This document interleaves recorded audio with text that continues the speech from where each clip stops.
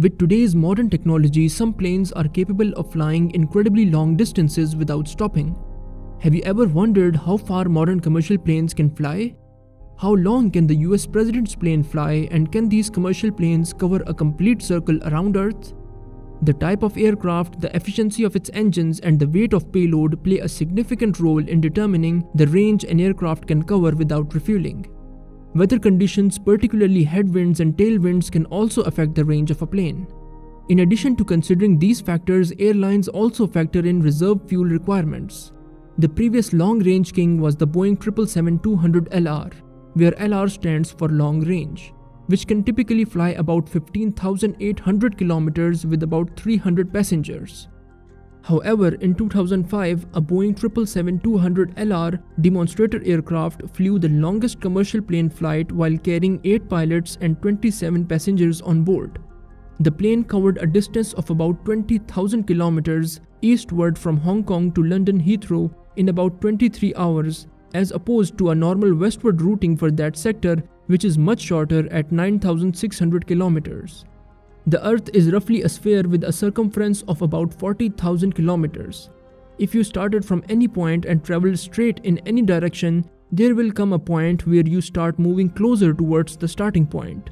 This distance is approximately 20,000 kilometers, which is half of the Earth's circumference. So this means with a few passengers and crew, you can visit any place on Earth in a single flight with the Boeing 777-200LR. But there is another plane which has an even greater range and efficiency than the 777. The Airbus A350-900ULR, where the ULR stands for Ultra Long Range, holds the title of the longest range commercial airliner currently in operation, with a whopping range of over 18,000 kilometers with about 300 passengers. With lower passengers and cargo weight, it can fly even further. What sets the A350-900ULR apart is its lightweight carbon fiber fuselage and advanced aerodynamics, which enhance fuel efficiency.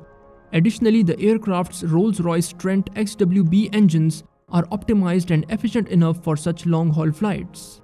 When it comes to the currently operational long-distance flights, the Singapore Airlines Flight 21 holds the record for the longest flight by distance. This non-stop flight covers a distance of approximately 15,300 kilometers from Singapore to New York.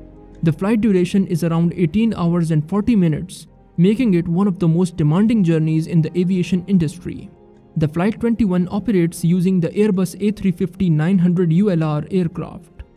Well, we might be very close to seeing the world's first 20-hour flight. This would be a direct flight from Sydney to London. The flight will be conducted by Qantas Airways, and the plane will travel a distance of approximately 17,000 kilometers. You might be wondering, what's keeping us from flying even further? Well, there are several limiting factors. The main issue is with fuel. The further you want to fly, the more fuel you need, and fuel is heavy. The more fuel you carry, the more fuel you need to carry that fuel. Experts cite flights between 3,000 and 5,000 kilometers as the most efficient. This is based on fuel burned per kilometer and of course the type of aircraft, meaning any non-stop ultra-long flight emits more carbon than the combined release from the same distance when broken up by traveling 2 shorter journeys with a stopover. So now to the last question, how long can the US presidential plane fly? The presidential US Air Force One can stretch its time in the air for days. This is because it has in-flight refueling facility. Some say it can stay in the air for about 3 days.